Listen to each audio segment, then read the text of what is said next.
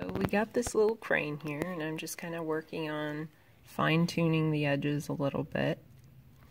And one of the first things I do is kind of to make these wider lines is I have like the basic sketch drawn out with the sharp edge of the tool, not going all the way through obviously, but just outlining where my bird's going to be.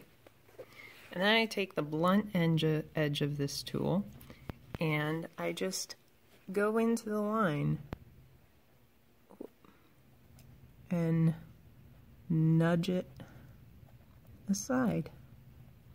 Now to get a smooth line, you just run it across smoothly, and you have this little booger, get rid of the booger, and you have a little booger there, get rid of that, smooth out with your finger a little bit, and you got it good.